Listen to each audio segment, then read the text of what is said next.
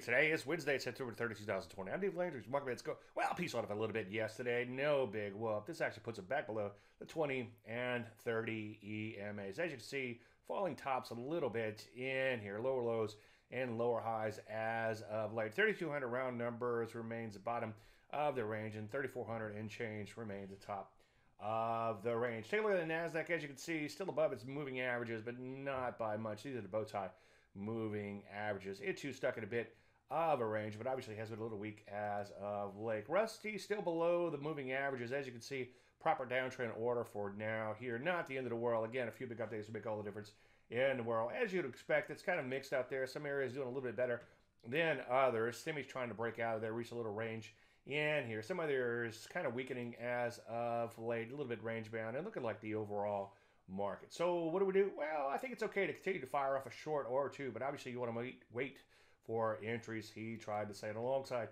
wait for entries too. Any questions? DaveLandry.com. I'm Dave Landry, and check market minute.